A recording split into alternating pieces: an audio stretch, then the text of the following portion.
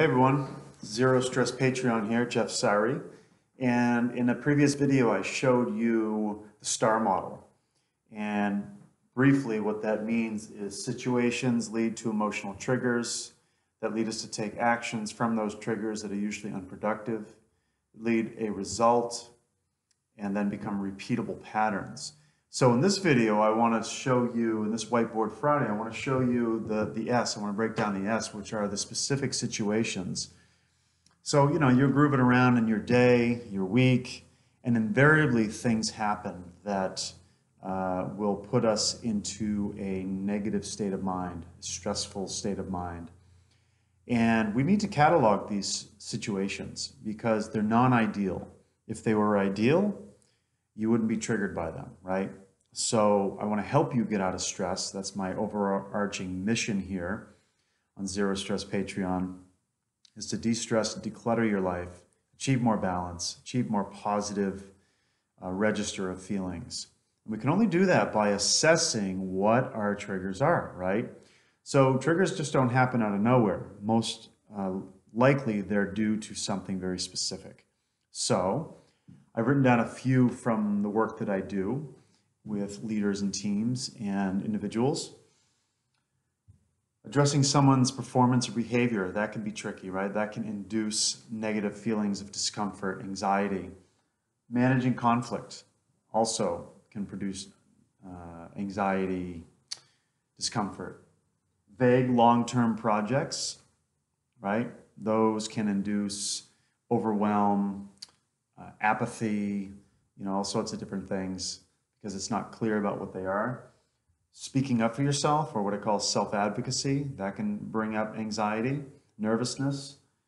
Time management, prioritization, that can be overwhelming. And wanting to say no, what I call a dishonest yes, when you say yes, but you actually want to say no. So again, it's a strand of self-advocacy, but it's a unique and specific thing that I see over and over again. So these are specific situations that happen in life. And so what I'm going to ask you to do in these next 2 weeks is to start to catalog what are these specific non-ideal situations that you're running into, that you're getting yourself into. And next time we'll explore the T, the triggers, how these things have us feeling, right? But let's just take one of these. Let's look at vague long-term projects. If you find that you're the proud owner of this thing, that you've got some things on your to-do list that keep recurring, and that's one way to spot it, by the way, is to see your to-do list revised over and over again and what you're procrastinating on, right? So these vague projects, these long-term, maybe even strategic projects, waffle and sit on your to-do list over and over and over again. But they also need to be done, right? You might have a superior in the organization that is wanting you to fulfill these things, and they're not getting done. So what you need to do is take a self-assessment of these situations, for instance, this vague project kind of syndrome, and look at it, right? So what is going on? What is the situation that is having you feel overwhelmed, anxious, frustrated, angry, hesitant, fearful? Whatever the negative emotion is, it stems from a situation. So that's what I want you to do. I want you to, over the next couple weeks, catalog, start to kind of write these things down, take a mental note about it.